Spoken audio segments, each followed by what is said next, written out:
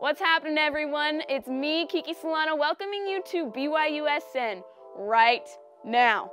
We had some tough losses this week, but we've got a Coug in the NFL moving to the Chicago Bears, and it's our 100th episode, so let's go. Number 10, BYU men's volleyball gets swept by Pepperdine in the MPSF semifinals. Like, I can't. Davide Gardini and Gabby Garcia Fernandez led the team with 10 kills and 4 digs. They had the same stats. Wow. Twinning. I love moments like these. A moment like this, some people wait a lifetime. Unfortunately, we won't see any more moments like this from BYU men's volleyball this season. This was a season-ending loss, finishing 13-12. 13-12! Let's keep going. BYU baseball and softball. They both lost too, and they both lost to Washington. Twinning?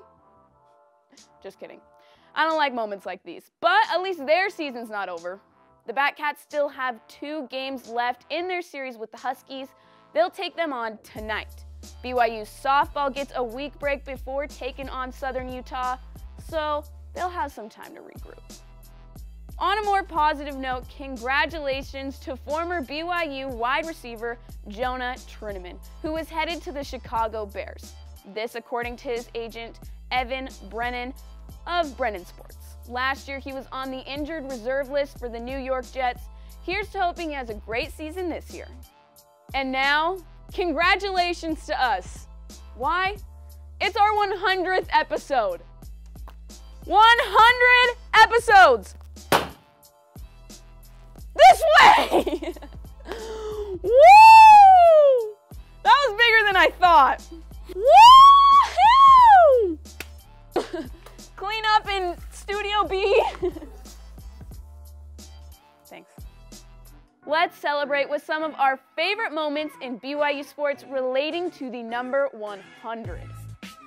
Starting with the 2018-2019 season, Babalu Ugu scored a total of 100 points for the women's basketball team. Now into the paint with the left-handed dribble has Ugu. Good pump fake and a jump shot. Lindy Haddock Epic of BYU women's volleyball reached 100 total blocks. Handled by the San Diego defense. May. And you know what? Let's throw it back to Tyler Haws, who finished his time here with 100 career victories for BYU hoops. Tyler Haws right down the lane, right to the rim. A driving dunk for Tyler Haws. To throw it back even further, how about a look at Lavelle Edwards' 100th win? 9 catches for 188 yards and a TD. Tiamalo rushes for 105 more, and the Cougars continue to roll.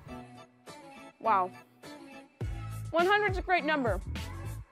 Thanks for hanging out with me on BYUSN right now 100 times. You guys are the best. You know where we're at. Give us a follow. Twitter, Facebook, YouTube, Instagram. We're all over the place. I'll see you guys next time. Bye. I'm gonna keep eating this over here now.